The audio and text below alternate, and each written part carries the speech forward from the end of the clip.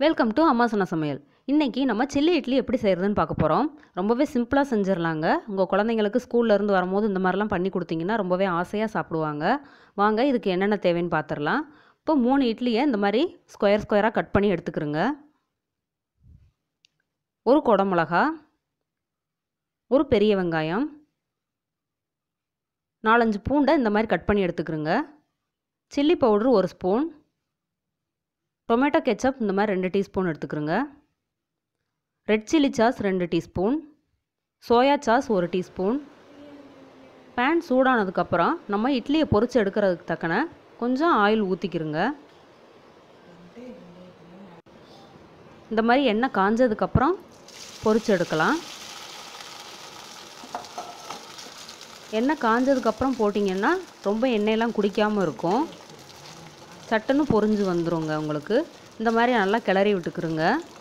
அப்போ தான் எல்லா சைட்ஸுமே உங்களுக்கு ஈவனாக வெந்து வரும், பொரிஞ்சு வரும்.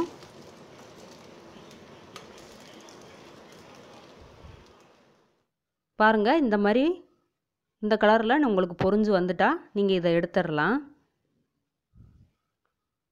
நல்லா கிறிஸ்பியாக இருக்குங்க, சூப்பராக இருக்கும். வெறும் இட்லி கூட இந்த மாதிரி நீங்கள் சாப்பிட்லாம். இதை நம்ம பொரிச்சதெல்லாம் எடுத்து வச்சுக்கலாம்.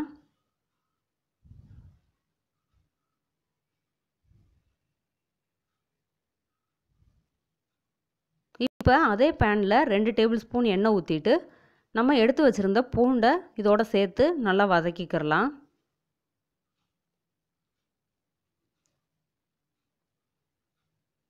அடுத்தது வெங்காயம் போட்டு வதக்கிக்கிறோங்க.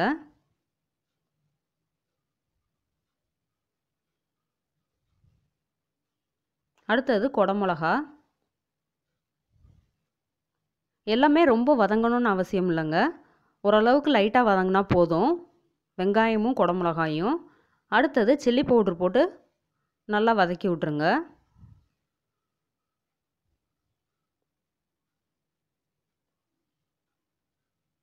அடுத்தது நம்ம எடுத்து வச்சுருந்த கெச்சப்பு சாஸ் எல்லாத்தையுமே சேர்த்துக்கிறலாங்க.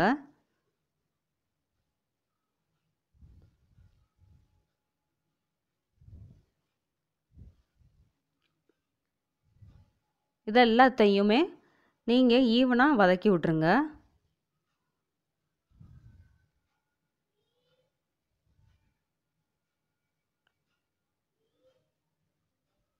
இப்போ நம்ம தேவையான அளவு உப்பு சேர்த்துக்கிறலாம். ரொம்ப கம்மியாக சேர்த்துக்கிறங்க.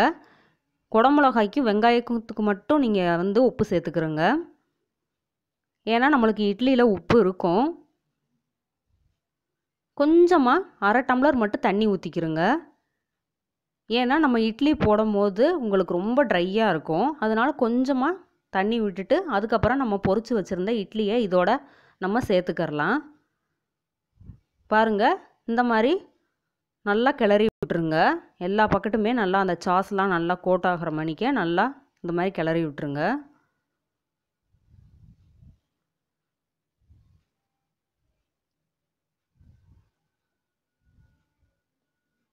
பாருங்கள், இந்த மாதிரி நல்லா ஈவனாக கிளறி விட்டுட்டு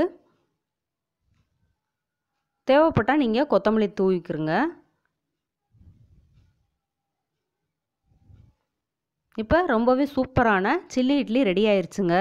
இது உங்கள் குழந்தைங்க ஸ்கூல்லேருந்து வரும்போது நீங்கள் பண்ணி கொடுத்தீங்கன்னா ரொம்ப ஆசையாக சாப்பிடுவாங்கங்க. வெறும் இட்லியை வச்சே நம்ம இந்த மாதிரிலாம் நம்ம செஞ்சிடலாம். இந்த இது உங்களுக்கு பிடிச்சிருக்குன்னு நினைக்கிறேன். பிடிச்சிருந்தால் லைக் பண்ணுங்கள், ஷேர் பண்ணுங்கள், கமெண்ட் பண்ணுங்கள், சப்ஸ்கிரைப் பண்ணுங்கள். கூடவே இருக்கிற பெல் பட்டனை கிளிக் பண்ணுங்கள். தேங்க்ஸ் ஃபார் வாட்சிங். தேங்க்யூ.